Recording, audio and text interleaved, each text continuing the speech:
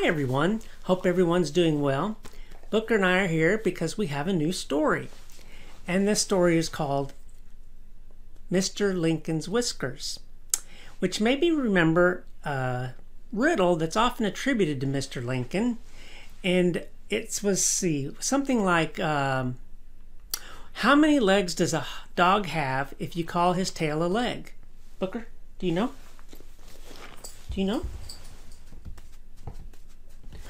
You're right. Did you know the answer? Still 4. Because just because you call a tail a leg doesn't make it true. So, now that we have had the bad joke of the day, we will go ahead and begin the book. Mr. Lincoln's Whiskers, written and illustrated by Karen Winnick. Grace flew down the porch steps. "Papa, how was the fair?" she asked. "Did you meet Mr. Lincoln?" "No, Grace," Papa said. "Abraham Lincoln didn't come here to New York. He's remaining in Springfield, Illinois during the election." Grace's brothers and sisters greeted Papa. "Just in time for supper," Mama said. Papa had presents for everyone. "Levant, Helen, Alice, these are for you. George, Stephen, Frank, and here's one for baby Una. And this, Grace, is for you." "A poster of Mr. Lincoln. Oh, Papa, thank you." She held it up. Mr. Lincoln's face stared back at her. He looks kind, Grace thought, though his face seemed sad. Her brother Levant snickered. "He looks like a rail splitter, not a president." "That's your opinion," Grace said. "Mr. Lincoln's got a good heart. I can see it in his face. He doesn't like slavery, does he, Papa?" "That's right," Papa said. George, Grace's oldest brother, spoke up. "But if Lincoln's elected, our country will be split in two." Her brother Stephen shook his head. "How's it fair for one man to own another?" "It isn't," Grace said. "People are mean to slaves. I know about it from a book. If I could, I'd vote for Mr. Lincoln." "It's a good thing girls can't vote," said Levant. Grace pushed back her chair and ran out. Alone in her room, Grace studied the poster of Mr. Lincoln. "If I could vote, I'd vote for you," she whispered. Bright light from the moon cast deep shadows all about. A shadow fell across the poster. It made Mr. Lincoln look like he wore whiskers. Grace stared. With his chin and the hollows of his cheeks covered, his face seemed less sad. What if, Grace thought. She hurried over to her desk. She took a sheet of paper and dipped her feather quill pen into a pot of ink. By the light of the moon, she wrote, "Honorable A.B. Lincoln, Dear Sir, my father has just come from the fair and brought home your picture. I'm a little girl, only 11 years old, but want you should be President of the United States very much. So I hope you won't think me very bold to write to such a great man as you are. Have you any little girls about as large as I am? If so, give them my love and tell her to write to me if you cannot answer this letter. I have got 4 brothers, and part of them will vote for you anyway, and if you will let your whiskers grow, I will try and get the rest of them to vote for you. You would look a great deal better, for your face is so thin. All the ladies like whiskers, and they would tease their husbands to vote for you, and then you would be president. My father's going to vote for you, and if I was a man, I would vote for you too. But I will try and get everyone to vote for you that I can. I must not write any more. Answer this letter right off. Goodbye, Grace Bedell." Grace addressed the envelope. Springfield, Illinois. That's where Papa said he'd be. She put the letter in the envelope and tucked it under her pillow. Then she climbed into bed. In the morning, Grace hurried to mail the letter before going to school. She kept it hidden under her cape. If Levant knew she had written to Mr. Lincoln, he would laugh. Just before the post office on Main Street, Grace stopped. Should she send the letter? Wouldn't she seem foolish, a small girl writing to such a great man? No, she decided. She had made a good suggestion. She went inside the post office. "May I have a stamp, Mr. Man?"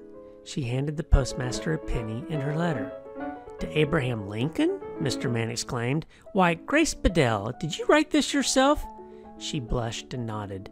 "Well," he said, "I wouldn't expect an answer. Mr. Lincoln's a busy man." Grace's shoulders drooped. She turned and walked slowly out of the post office. A few days later she returned. "Is there anything for me?" "No," said Mr. Man. "I told you Mr. Lincoln was very busy." But the next day she trudged back, and the day after that. On the 7th day after she sent her letter, Grace headed toward the post office. Light snowflakes were falling. A crowd stood in front of the building. They talked in excited whispers. A man pointed. "Here's Grace," he said. Mr. Man rushed outside waving an envelope. "Your letter came from Mr. Lincoln. Imagine, at our post office in Westfield." Grace took the letter. Her heart beat fast as she opened the envelope. "What did Mr. Lincoln write?" a boy asked. But Grace was already hurrying home, reading her letter. She burst into the parlor. "Mr. Lincoln answered my letter." Mama looked up. "You wrote to Mr. Lincoln?" Her brothers and sisters gathered round. "What did you say? Where did you send it?" Papa put down his pipe. "Read us what he wrote, Grace."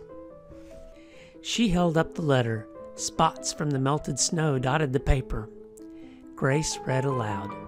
"Private. Springfield, Illinois, October 19, 1860. Miss Grace Bedell. My dear little miss, your very agreeable letter of the 15th is received. I regret the necessity of saying I have no daughters.